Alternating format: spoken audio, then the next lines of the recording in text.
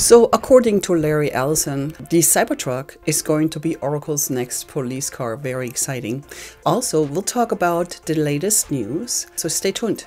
Billionaire Larry Ellison talks about amazing news for the future of Tesla. Ellison said, "The next generation of police cars is coming out very soon and it is my favorite car. It is incredible. I know too much about it. Some of it is still to be discussed and coming very soon in the next 12 months.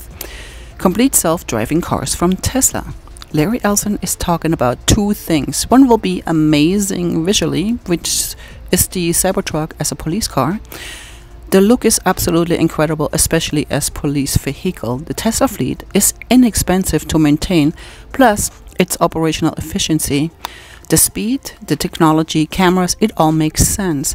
It is obvious that it will not end just with police cars. Larry also said that autonomous driving, talking about full autonomous driving, coming next year, which is a massive statement from Ellison, who is not only worth billions of dollars, but has most of them invested into Tesla. Larry Ellison is someone that came in 2018 when the company was very down and helped steer the company around. Larry Ellison has built Oracle from the ground up. Full self-driving or full autonomous driving is going to be a 80% cross margins business, a SaaS, software as a service business.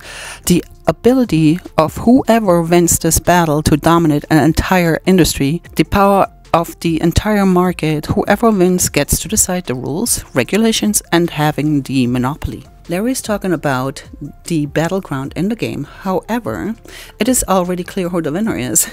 So Larry says that the timing is next year and way ahead of projection of Wall Street. Tesla is far ahead of the competition. Tesla has 34 million miles driven on the street. Police cars are beautiful visually with the usage of the Cybertruck, and $1 trillion in profit with an 80% gross margin and a total domination of $6 to $7 trillion market, which is not priced in currently. So there's a lot of talk about the UAW strike, and the UAW strike is threatening to launch additional strikes if agreements with Stellantis, GM, and Ford are not reached. Out of UAW's 146,000 members who work out of the big three, 12,700 workers are on strike as a result of the union's coordinated U.S. action in Wentzville, Toledo, and Wayne plants. Last Friday, Ford laid off 600 workers at the Michigan plant, and many other workers walked out. Now, Stellantis laid off 370 workers. As the strike deepened, GM and Stellantis laid off 2,000 additional workers. Workers that GM laid off will not be eligible for unemployment benefits.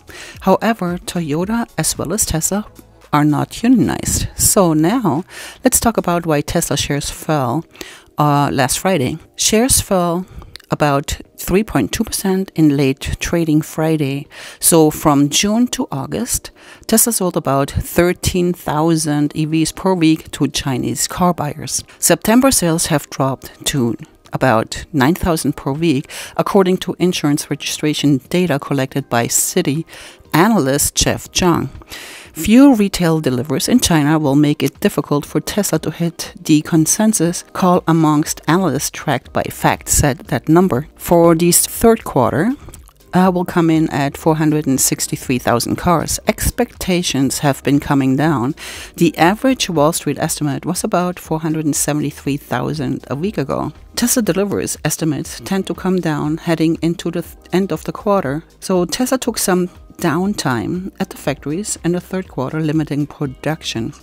So investors should brace for some trading volatility. Also, Gary Black from Future Fund predicts Tesla third quarter deliveries of 440,000 units below the consensus estimate of 462,000 units, citing the Model 3 Highland transition. Also, rising bond yields pose a threat to growth stocks like Tesla. And EI Root, Tesla is due to report its quarterly deliveries in a couple of days.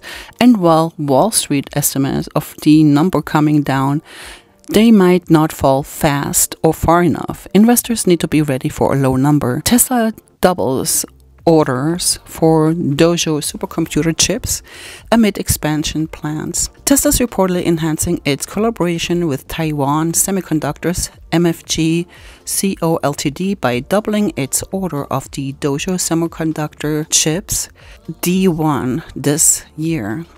And more on Tuesday. Tesla is to be included in EU anti-subsidy probe over China exports. Now, Tesla will be included in the European Union investigation into Chinese subsidies for electric cars. The electric vehicle manufacturers, as well as European car makers that export from China to the EU, will face the probe as there is sufficient prima facie evidence to justify the investigation. And RBC Capital reiterates outperforming Tesla, maintains a $305 price target. RBC believes Tesla to beat consensus. Tesla deliveries in Q3 are projected to be 462,000, about 0.3% ahead of consensus, with minimal shutdown impact. The estimate deliveries up 1.9% compared with RBC's prior projection of 454,000 are based on registration data and app downloads.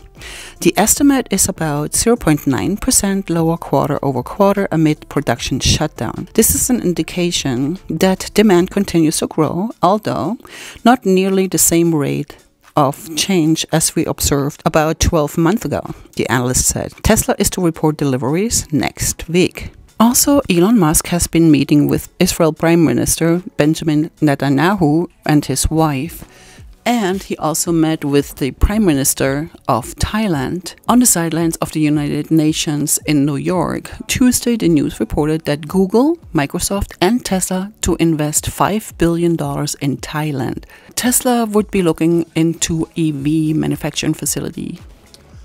So, I hope you enjoyed the latest news on Tesla, and I will see you in the next video. Thank you so much.